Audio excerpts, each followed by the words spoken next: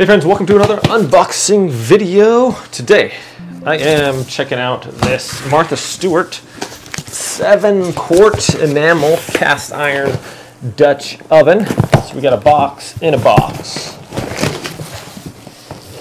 And here we go. This is well wrapped. It's got, these things are sturdy, heavy duty. These enamel wrapped ones are super good for keeping the heat in for a long time. And this nice ceramic cast enamel. Is this ceramic on there? I think it's ceramic on the outside. So yeah, this is enameled is like a basically a powdered melted glass on there, so it's kind of like ceramic, I guess. So not inherently non-stick, but it's not very porous, so its stuff is difficult to stick to it. This also has nice heat dissipation, or not dissipation, but it heats evenly throughout the entire thing. It's like good for like soups and stews and things like that.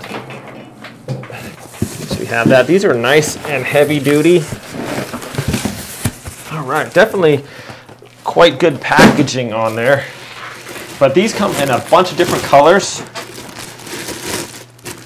And we just got the white one so it'd match a little nicer. This is the Martha Stewart one.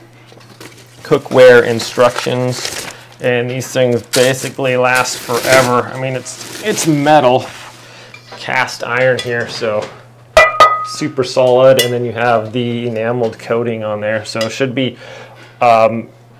fairly like chip resistant and stuff like that. But yeah, it's like solid metal. This thing probably weighs, if I were to guess, let's see, probably about 10 to 15 pounds. But let me see if it has it under the description here, how much it weighs exactly.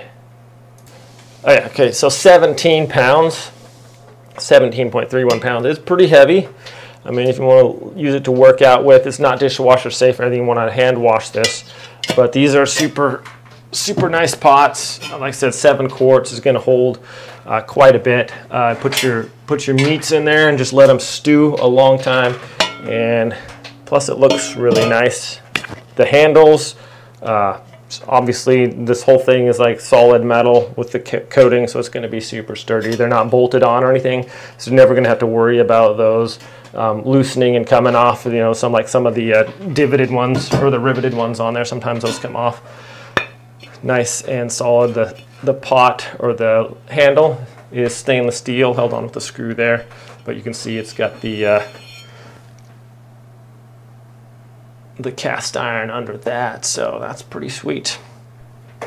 These little bubbled lids, or these little bubbles in the thing too also, so the water's not, if it steams up, it's not necessarily going to collect here and then kind of run all over the side when you pour it. This should like allow it to drip down. I think that's what those are there for. But all in all, it's going to be pretty sweet. Probably do a review later, see how we like it. But for now, that's it. Thanks for watching, my friends. Have a great day.